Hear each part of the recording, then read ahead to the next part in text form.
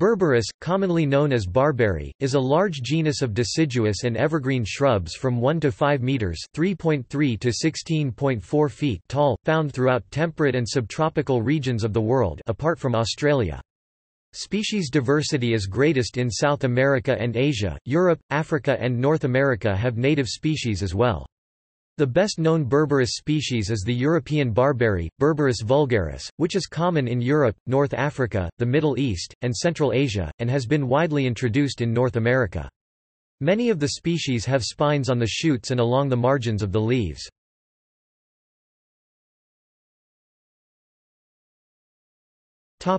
Description. The genus Berberis has dimorphic shoots, long shoots which form the structure of the plant, and short shoots only 1 to 2 mm (0.039 to 0.079 in) long. The leaves on long shoots are non-photosynthetic, developed into 1 to 3 or more spines 3 to 30 mm (0.12 to 1.18 in) long. The bud in the axil of each thorn leaf then develops a short shoot with several normal, photosynthetic leaves. These leaves are 1 to 10 cm (0.39 to 3.94 in) long, simple, and either entire, or with spiny margins. Only on young seedlings do leaves develop on the long shoots, with the adult foliage style developing after the young plant is 1 to 2 years old. Many deciduous species, such as Berberis thunbergi or B. vulgaris, are noted for their attractive pink or red autumn color. In some evergreen species from China, such as B. candidula or B. verruculosa, the leaves are brilliant white beneath, a feature valued horticulturally.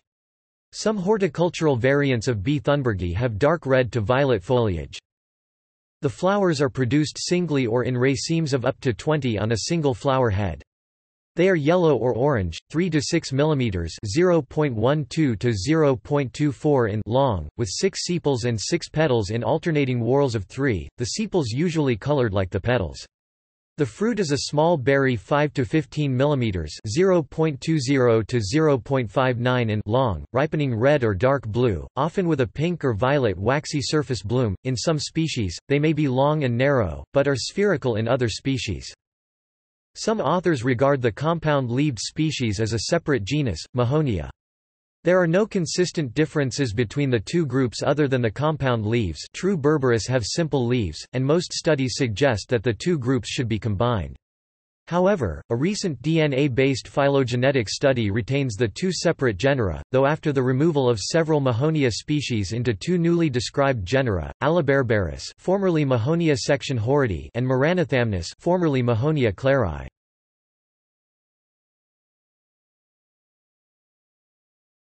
Topic: Ecology. Berberis species are used as food plants by the larvae of some Lepidoptera species, including the moths barberry carpet moth Paralipe berberata, and mottled pug Eupathecia exiguata. Berberis vulgaris European barberry and Berberis canadensis American barberry serve as alternate host species of the wheat rust fungus Puccinia graminis, a grass-infecting rust fungus that is a serious fungal disease of wheat and related grains. For this reason, cultivation of B. vulgaris is prohibited in many areas, and imports to the United States are forbidden.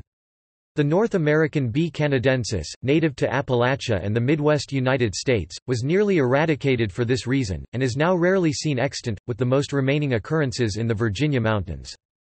Some Berberis species have become invasive when planted outside of their native ranges, including B. glaucocarpa and B. darwini in New Zealand, where it is now banned from sale and propagation, and B. vulgaris and green-leaved B. thunbergi in much of the eastern United States. Berberis species can infect wheat with stem rust.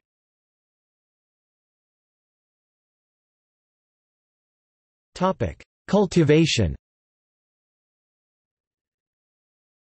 Several species of Berberis are popular garden shrubs, grown for such features as ornamental leaves, yellow flowers, or red or blue-black berries. Numerous cultivars and hybrids have been selected for garden use. Low-growing Berberis plants are also commonly planted as pedestrian barriers. Taller growing species are valued for crime prevention, being very dense, viciously spiny shrubs, they make very effective barriers impenetrable to burglars. For this reason they are often planted below potentially vulnerable windows, and used as hedges. Many species are resistant to predation by deer.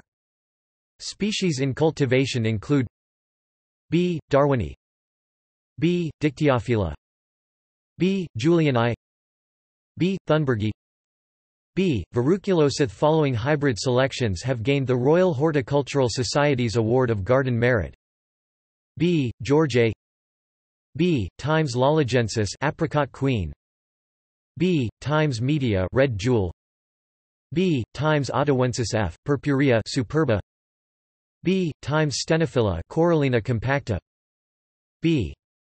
Times stenophylla lindell, golden barberry. Topic: Culinary uses.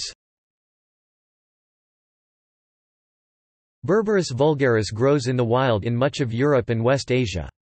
It produces large crops of edible berries, rich in vitamin C, but with a sharp acid flavor. In Europe for many centuries the berries were used for culinary purposes in ways comparable to how citrus peel might be used. Today in Europe they are very infrequently used. The country in which they are used the most is Iran, where they are referred to as zerish in Persian. The berries are common in Persian cuisine such as in rice pilafs known as zerish polo and as a flavoring for poultry meat. Due to their inherent sour flavor, they are sometimes cooked with sugar before being added to Persian rice. Iranian markets sell zerish dried. In Russia they are sometimes used in jams, especially the mixed berry ones, and extract from them is a common flavoring for soft drinks and candies, sweets.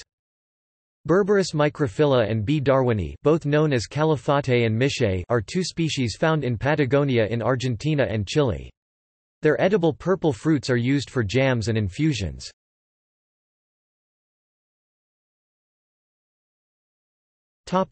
Traditional medicine. The dried fruit of Berberis vulgaris is used in herbal medicine. The chemical constituents include isoquinolone alkaloids, especially berberine.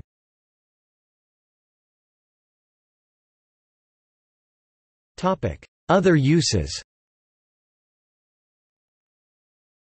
Historically, yellow dye was extracted from the stem, root, and bark. The thorns of the barberry shrub have been used to clean ancient gold coins, as they are soft enough that they won't damage the surface but will remove corrosion and debris. Gallery